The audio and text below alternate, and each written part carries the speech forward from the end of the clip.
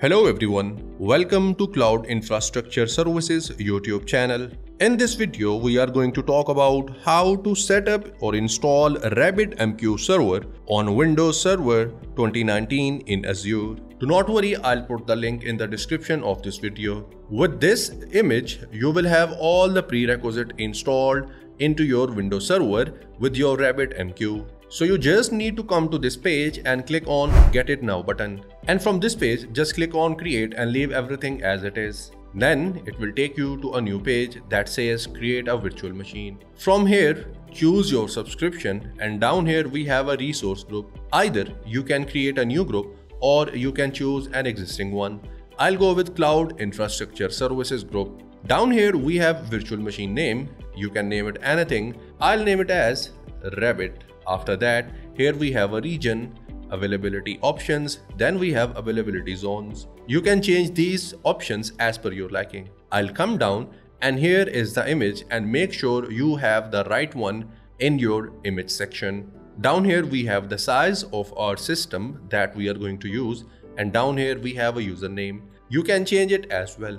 I'll change it as RabbitMQ. I'll keep everything as small. And then down here we have to set up our password. I'll just do that. After that, confirm your password. So I'll just do that as well.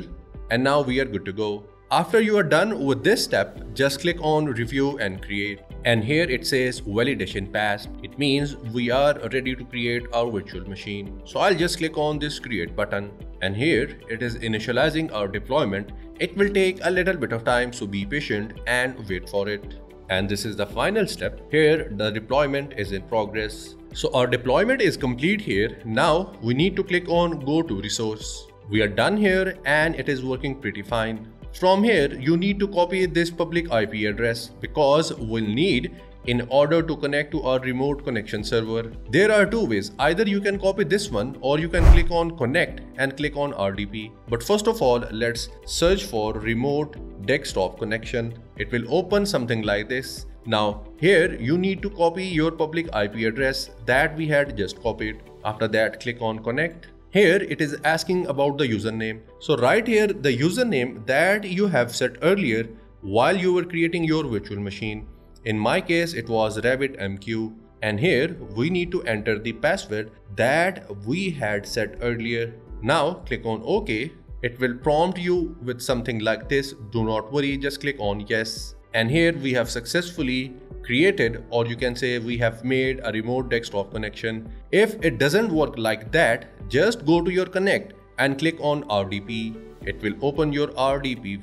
It will open something like this. From here, you just need to download this RDP file and just click on it. It will open your connection on its own, but still you have to give your username and your password. But we are okay with the first step or first way, so I'll just go back to my Windows Server 2019. I'll just maximize it. From here, first of all, open the command prompt of RabbitMQ. First of all, I'll write here RabbitMQ space status. Hit enter. At the moment, this is not running. Well, do not worry, we have a solution and we can get rid of this problem. First of all, open your File Explorer and from here go to your C drive. So I'll just go to my C drive. After that, you just need to go to your users. After that, here you will see a folder with the username that you had created. Here it is. I'll just go to this one, and from here you'll see a file that says .erlang.cookie. Just copy this file and go back to your C drive, and from here go to your Windows. Then you need to look for system. Here it is, system32. Just go to that. From here, go to your config folder. Here it is. From this folder, go to your system profile folder and just paste the file that you had copied earlier. Here it says replace the file in destination.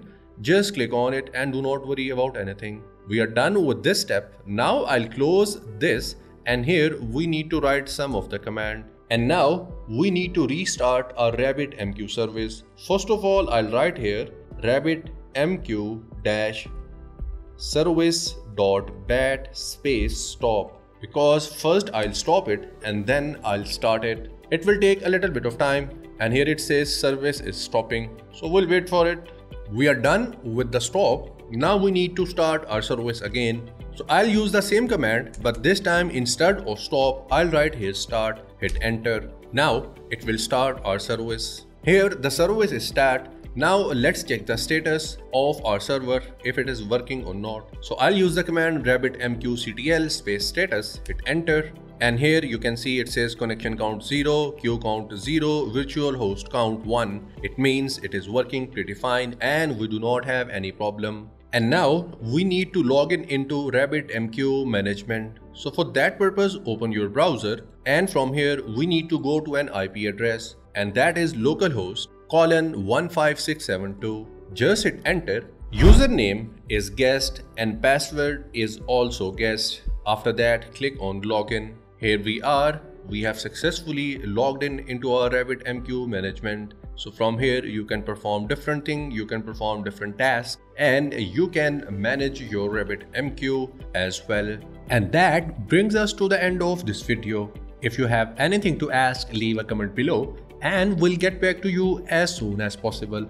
And don't forget to check out the page for step-by-step guide on how to set up, install RabbitMQ Server on Windows Server 2019 in Azure, and also don't forget to check out the image on Marketplace. The links are given in the description. And if you have loved watching this video and if this video was any help to you, please leave a like, subscribe and press the bell icon. I'll get back to you in the next video.